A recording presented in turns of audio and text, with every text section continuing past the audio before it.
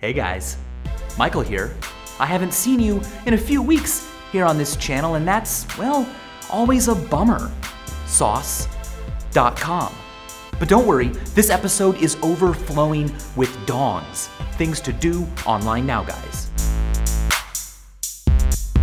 If you love maps or live on planet Earth, you will be deliciously delighted by Jason Davies' Playground of Projections. This is currently my favorite place to explore. The site is full of fantastic and illuminating ways to turn our 3D planet into a flat 2D thing. There are occasional bonuses, like the sizes of countries compared. I'm particularly fond right now of the Spillhouse Shoreline Map 21. Every point is the correct proportional distance and direction from its corresponding center, and the map is interrupted along shorelines, giving a great 2D view of just how much Pacific Ocean there is.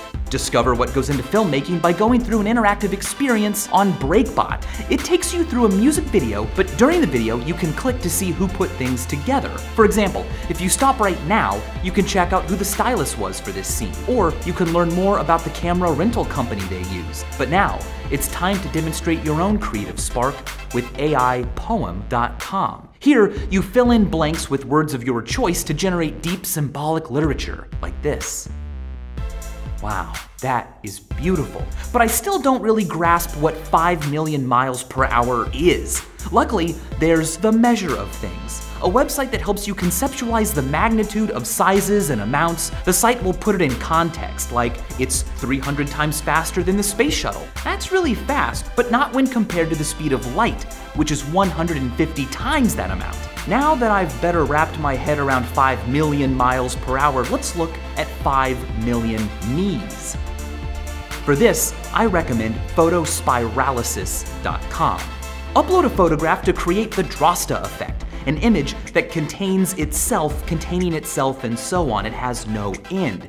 You can adjust the magnification and the amount of spiral as well, but to keep tabs on outer space, there's spacedashboard.com. This constellation of widgets shows you live International Space Station feeds, where it is over the Earth, where Earth and the other planets are right now, the aurora forecast, deep space conversations we're currently having, and even who's in space right now. But what is space made of? Well, at least 4% of it is made out of this stuff, the elements of matter. This website gives you a 3D periodic table with interesting details and interactive Bohr models. But are you ready to increase your intelligence even further? Well, check out intelligence-test.net, where you can challenge your brain.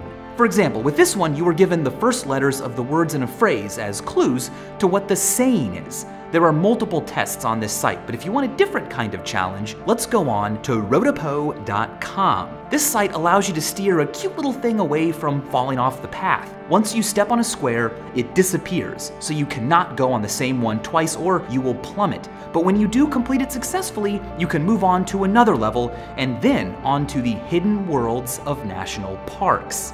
Here, you are taught about incredible and remote locations that you wouldn't usually have easy access to. Park rangers take you through, teaching you amazing things with insane views. This park is amazing, but it's a little cold. I'm ready for the beach so I can lay on the sand. Oh my gosh, even better, I can be sand. This website, linked below in the description where links to everything in this video can be found, accesses your computer's camera, rendering you into trippy grains of real-time flowing sand. You can even change the color. That was so unexpected. To Patronus! On Pottermore.com, you can discover your personal Patronus, a charm that's a projection of all your happiest feelings. It helps fight off dementors before they suck your soul from you. You will need to make an account, but it's really quick and easy, and once you've done that, answer a series of questions to find out what your Patronus is, and then fight off dementors like there's no tomorrow. But luckily, there will be a tomorrow. Probably. And there will be a next week. The future exists, which means more dongs will come. And as always, thanks for watching.